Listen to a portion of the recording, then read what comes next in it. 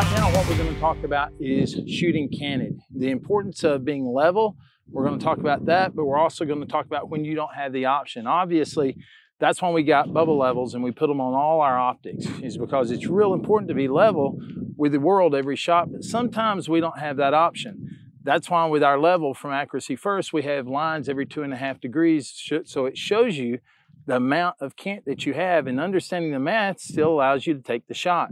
So each line's 2.5 degrees, which equals about 1/2 of a mil every 2.5 degrees every 100 meters. So if we're canted 5 degrees right now, which actually we're a little bit over 5, if we're canted 5 degrees and I don't have time to change it, I know I'm canted to the left, therefore my bullet's going to hit to the left. Well, the math tells me it's going to be 0.1 mils every 100 meters. So if I'm shooting 500 meters right now, I'm going to have to hold 1/2 mil away from the cant. All right, so I'm going to aim to the right now, 1/2 mil, because my bullet's going to hit 1/2 mil left at 500. All right, so if I come into position like this, there is an option of reaching up, getting some more bipod, but if I don't have that time, I can just look at my bubble and see that I'm canted.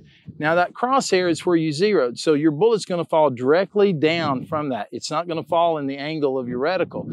So that's what we're talking about, is about shooting canted and using the reticle to actually, or using the level to actually see how much can I have and then do the math mentally. You always want to aim away from the direction that you're canted once you understand how much math that you need to apply.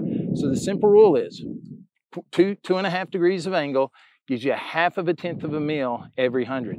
And as you continue to work this can around, all right, if you're more and more canted, the math still works, but once it gets out to 45 degrees, things have changed. All right, so this is a position that a lot of the tactical people, where it's law enforcement or military, will utilize. But even as a hunter, you can still utilize it because it creates a very stable platform up here. This is something that, you can let the gun go and it just sits there. Now, everything's changed from my zero. All right, so I've accounted for gravity in my elevation turret. Unfortunately, gravity's not going to go left to right like it did going straight down as far as my elevation turret's concerned. So the bullet's going to drop about 2.7 inches in the first 100 meters. I accounted for that when I zeroed, which is going to make my crosshair now go across the actual flight path of the bullet. So the bullet's going to go left of my crosshair, and since I haven't accounted for gravity in my windage turret, it's going to hit left and low. All right, so that's something that I know I've got to account for. My bullet's going to hit about 1.25 mil left, or 1.4 mil left. It's going to hit about 1.4 low. All right, so it depends on bore height. All right, so that's something that you're going to have to work on. It's actually pretty easy just to lay down 45 degrees at 100 meters, set up and shoot it, and you can actually track exactly where your bullet's going to go, and that is now your new zero for this type of shooting, what we call side prone.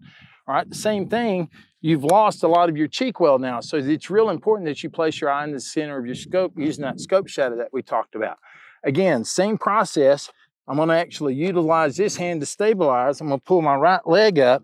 If I can, I'm going to put my elbow on it, and I'll end up shooting from this position just like this. Now, for a lot of tactical uses, this gives me a lot of cover behind this rock, so I'm not exposed, something like this, while I'm taking the shot.